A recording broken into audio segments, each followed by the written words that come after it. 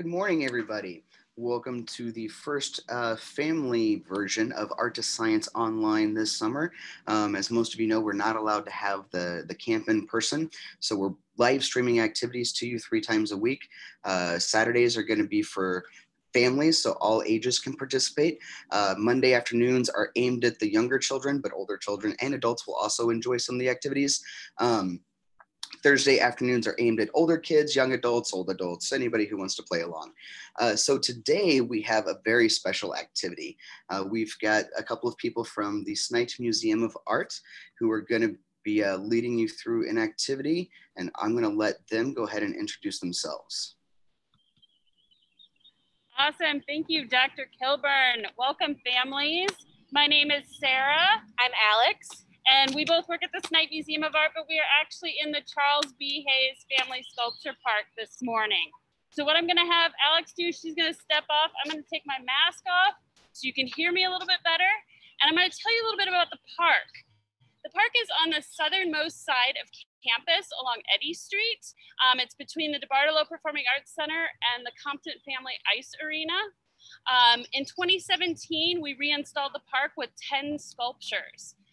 Including the one we're going to be talking about today, which is entitled 2 Lines Oblique by George Rickey. Tell you a little bit about the park. It's 9.5 acres, so it's fairly large, and it includes a lot of different things. There are, like I said, 10 sculptures. There are paved paths that go throughout the park, which are great for people who are using strollers or wheelchairs. There's a nice green grassy lawn, which is perfect for picnics or just lounging around in the great weather. There are dog waste stations throughout the park, so we welcome your 4-legged friends. And finally, there are plenty of places to sit and rest throughout the park and really enjoy the different views and the different vistas. The park is a recreation of a native prairie, so you're gonna see lots of grasses and wildflowers native to Indiana. So it's a really nice environment to spend time in. Any time of the day. It's open 365 days a year, 24 hours a day. So you can come when it's convenient for you, stay as long as you like. The park is really well lit at night as well. So that's a totally different environment. Maybe come out and do some stargazing or check out some animals that come out at night. All right, so the sculpture we're gonna be focusing on today, Miss Alex, if you can shoot the camera up to the sculpture for me, is this one by George Rickey. It is entitled 2 Lines Oblique. We'll take a few seconds just to get a look at that. And then I want to show you a picture of George Rickey. He spent some time in South Bend, so we claim him as one of our own. He was born in 1907, so if he were alive today, he'd be 113 years old. This is a great picture of George Rickey right there. He's best known for his sculptures. You can see hundreds of them at the Snite Museum of Art. We own his, or we maintain his sculpture archive. And you can also see them around the city. There are a couple in downtown South Bend. You can check out one on the Century Center and one across from Chicory Cafe in the downtown area. Rickey was actually trained as a painter. And before he started pursuing his interests in mechanics and engineering through his sculptures. I'm gonna get back to the sculpture really quickly right there. So the sculpture we're focusing on today is 2 Lines Oblique. Rickey made sculptures that would fit on your tabletop and then giant sculptures that are only available to view outside like 2 Lines Oblique. They all have something in common though. And it's a very important thing, and that is that they are kinetic. And when I say kinetic, I mean they move. Kinetic means movement. So these are kinetic sculptures, sculptures that move. Rickey was fascinated by motion, especially the motions and the movements he saw in nature, in the natural world. Things like rolling waves, tall grasses swaying, which you can see a lot of those here in the park, and leaves spiraling to the ground. All of these movements are caused by wind, which is a force we can't see. It's invisible. Rickey was interested in playing with the wind and making it visible. And he did this by creating sculptures that moved with the slightest gusts of wind or movements of air. I want now to take a few seconds just to watch this sculpture move so you can get a sense of how it's moving, the speed and all of that. So let's just take a few quiet moments to watch the sculpture.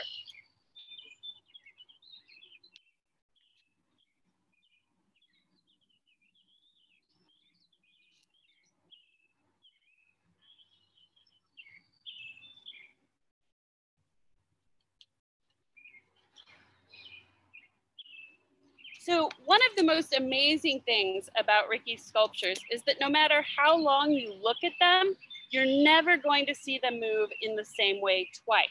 They're like a million different sculptures in one. So now that we've spent some time watching this sculpture move, I want to challenge you to come up with a word to describe the movement that you're seeing, okay? So take a few seconds, talk with your family, come up with a word to describe the movement you see in this sculpture. Okay? So have a little discussion now, and then we're gonna share with you a list of words that people have used to describe the movement and the motions in George Rickey's sculptures. So we have words like slow, graceful, elegant, smooth, spiraling, and controlled. So I want to ask you, did you come up with a word that's not on our list? And if you did, if you want to share it with us, we'd really love to add that to our list for future conversations.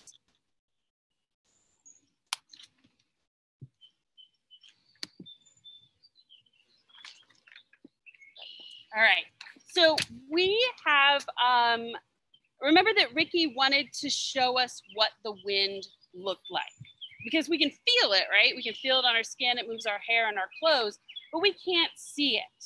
So in order to show us what the wind looks like, Rickey used all the things that he knew about gravity and force and movement to balance his sculptures very precisely so that even the slightest breeze would move a sculpture that weighed hundreds of pounds. So the question then is, how did he do this? And so Alex has some things to show you that will tell us a little bit more about how Rickey made this kind of movement happen. All right. Give me a second here to unmask for all y'all. All right. So I have got a model that George Rickey made for us to teach with. And this is called a blade. And this blade is very much like the blades that are hanging around in front of us. So I'm gonna bring this a little bit closer so you can see. Sorry, I'm looking at the wrong camera. So this is a blade model. Now, there's some pretty cool things going on with Rickey's blade model. Some things to notice. This isn't solid. You might think looking at this that it's one solid piece of metal, but I'm gonna turn it around and show you. It's actually hollow. It's bent like you would bend a piece of paper. But also, when you keep going all the way to the bottom, it is weighted. So there's a solid core right here, and then the whole rest of it is hollow. And what happened, because Rickey put all the weight on this side over here, it means that it won't balance directly in the center. So on a lot of things, when you balance them, you can put them right in the middle and they'll stay perfectly straight. But because this side is weighted, it falls to one side. So what Rickey did to make this balance, the same way that he made sure that his blade in the two lines oblique stand, is he moved the fulcrum point. Now the fulcrum is the point where something balances. So on a regular thing, maybe the balance point would be in the middle. That's the fulcrum. The fulcrum on this, because it's been weighted, is shifted all the way to the edge. I'm going to show you how it looks on this base that he gave us. So it snaps on, and see how it's perfectly straight?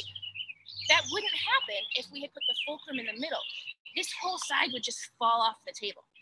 Now, it's going to move carefully and gently, just like the big sculptures do. And it's going to do it very precisely because he uses what's called a knife edge bearing. So instead of putting it on a tube, which would let it spin around in circles all crazy, this will never move 360 degrees. It might go almost 180 degrees, but it'll always come back because it's designed very intentionally. Now, Rickey also used very specific shapes to make his sculptures, and we're going to show you what those look like. So he used sculptures that were shapes that were geometric. They always look the same. They're regular, they have names. So in the example we're showing you, you're going to see a square, a circle, a triangle, and a star. We know the names for those. Those always look the same. He didn't use things like organic shapes, which are underneath. So you might recognize a leaf, but not all leaves look the same. You might see there's some blobby shapes, maybe a cloud, but clouds don't all look the same. So George Rickey intentionally used geometric shapes because they're straight and they're regular, which means when they move, they're always going to be consistent. And organic shapes are things you find in nature. So if he was making a sculpture of a tree to show balance, he would use organic shapes. But Rickey didn't do that. He was very intentional and very scientific. So he wanted regular things like geometric shapes. He also did something pretty cool. He added texture to his sculptures. And he did this because he wanted you to be able to see the light bouncing off of it. So even if it's dark out, you can still see the wind moving outside. And he did that by taking a piece of metal and taking a big round sander like this, it's pretty thick, and rubbing it all over. And when you rub it all over, you get a surface like this that kind of is reflective. Let me bring that a little closer. Kind of see that texture a little bit? It changes when it moves, as opposed to something flat where you kind of get the same amount of light bouncing at you every time.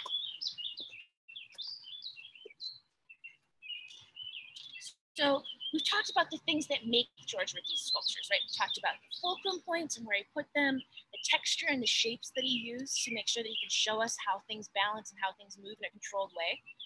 But now I want to challenge you. We're going to do some balance challenges. Now, we're going to start with our own body because it's the easiest thing. We've all got a body, right? Yeah. So here's how this works.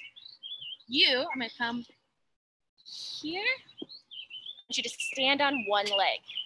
One leg. All right. So you're all standing on one leg. Are you perfectly still? Or some of you guys, like, maybe you're wiggling. Maybe it helps to put your arms out to keep yourself a little bit more still. And that's totally fine. You can all put your arms and your legs down.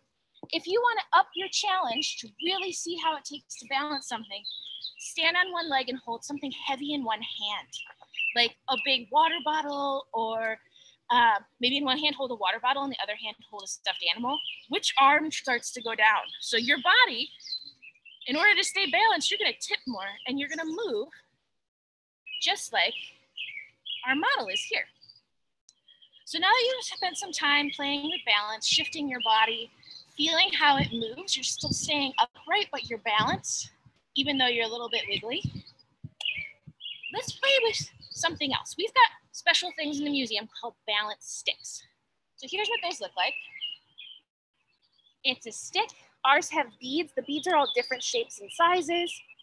And what we do with these is we challenge people to make it balance on one finger. So my fulcrum point's right in the middle. But there's some other ways it could balance.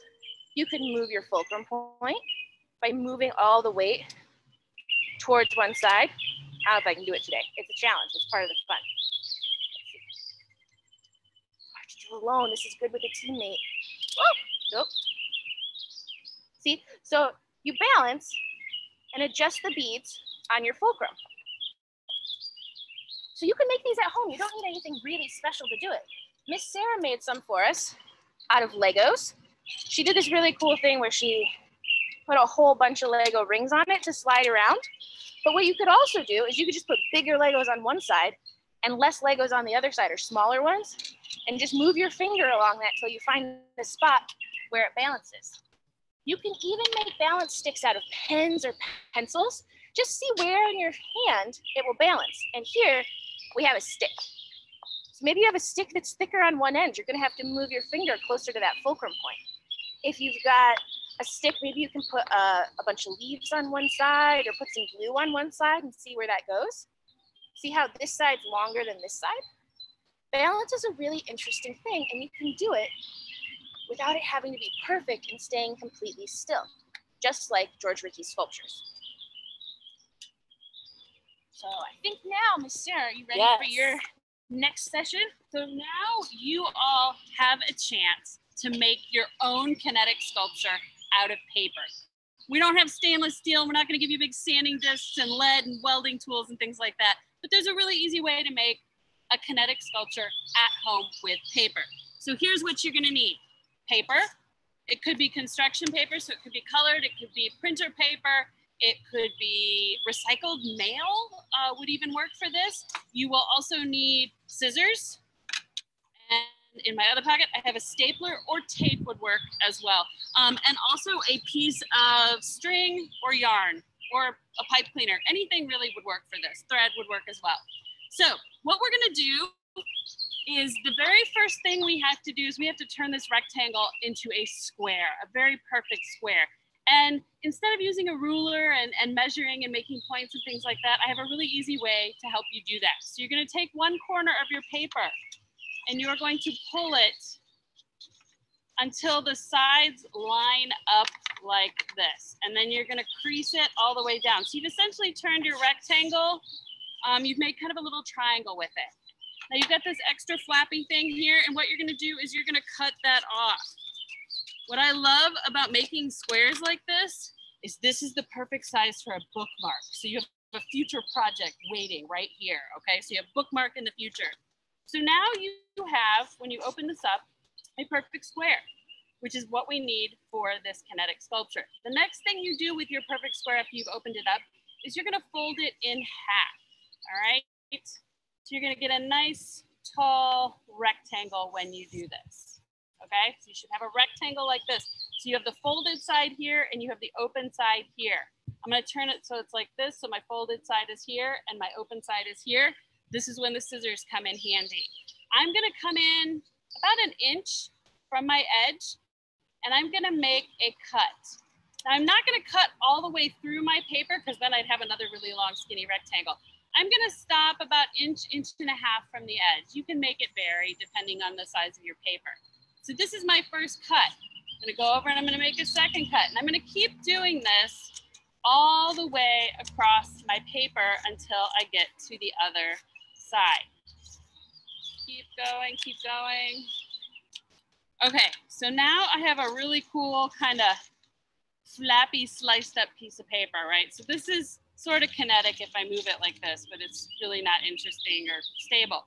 So what I'm gonna do now is I'm gonna put it like this so my cuts run horizontally across the paper. I'm gonna put one hand at this corner and one hand at the bottom corner.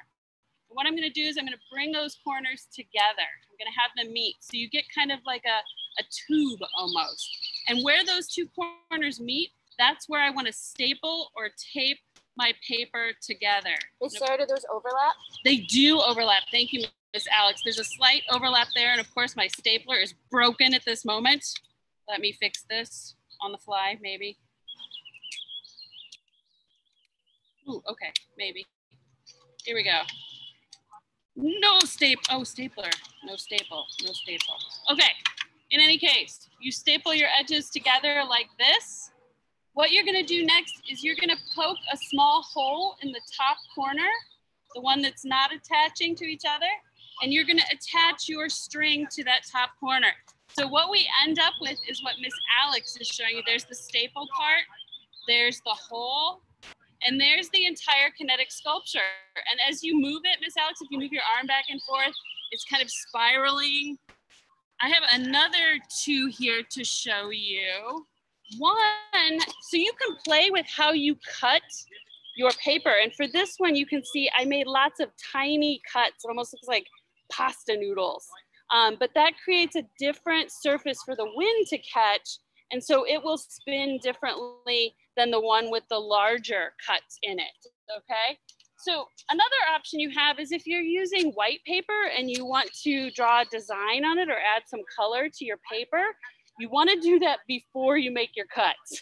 So after you turn your paper into a square, that's the time you want to draw your pattern or your design on it, then fold it in half and cut it. And so for this one, I drew some vines and some flowers, a bee and a butterfly. So I made a little nature kind of kinetic sculpture here. So you can hang these kind of on your porch. You obviously don't want to leave them outside in the rain or the water, but they're really wonderful to work inside in front of a fan or any air currents you have moving through your house as well. So Dr. Kilburn, does anybody have any questions for us? I do not see any, but I'll give people a second. The YouTube video is about 30 seconds delayed. I think I forgot to mention that at the beginning. Okay, that's fine. Give just a little bit of time. So I'll ask a question. What is your favorite George Rickey sculpture? Ooh, that's a challenge. So we have a lot of sculptures inside the museum. They're on the walls and kind of in cases. But this is probably my favorite George Rickey sculpture because it's outside. And so you get to appreciate nature. You spend time outside with it. And then it really behaves differently depending on how windy it is or how calm it is. The great thing about George Rickey sculptures outside is even when it isn't windy, like even when you don't feel the breeze in your hair and your clothes aren't blowing, the George Rickey sculptures are moving because he has engineered them in a way that catches every little bit of movement of air. So I really love the outside ones, this one in particular. How about you, Alex? What's your favorite? So I really like our maquettes. So maquettes are models. They're small sculptures that are used as a test for a big one. And our maquettes, they're very delicate because they're so much smaller. They're not super sturdy like this guy up here. So the maquettes in the museum are in cases, but it's fun to imagine how they would move because some of them are a bunch of squares stacked together and the squares would all rotate and then the whole thing would move. There's one that's hangs from the ceiling. Mobile. A mobile. See, I forget the word I use all the time. It's a mobile. It hangs from the ceiling, and all the little pieces of that mobile would move in different ways, but they also wouldn't over tilt or overbalance the sculpture because of where he's put them. So it's really interesting to see the small ones to kind of get an idea for how his brain was working. So maquettes are like a sketch. They're the beginning stages. So I like seeing how his sculptures changed over time. Cool. And is the museum open these days? Oh, that's another good question. We are not yet open to the public. We will be opening when the Notre Dame students come back to campus. So I believe our open date is tentatively August 13th. I think so. Somewhere in there. So just after the students' classes start, we'll reopen. But again, everything is subject to change depending on what's going on in the world. But definitely keep an eye on our website, our social media. We've been posting a lot to Facebook and Instagram with ways that families can engage with our works, even from a distance. We all miss being in the museum, being with everyone, and interacting with the art, but we're trying to do a lot of that virtually right now. And the sculpture park is always open. Oh yeah, Sculpture Park always open. Come out here, enjoy nature and the artwork and the beautiful weather. Well, thank you both very much for being with us today. I just want to remind those, especially if you're watching this after the fact, on our website, there is a link for evaluation so we can see how the online version is going, give us some feedback, and we have an undergraduate student who's doing research on that evaluation project as well. So hopefully you will be able to join us on Monday or Thursday or Saturday of next week. Thanks so much. Thank you, Dr. Kilburn. Thank you, families. Bye.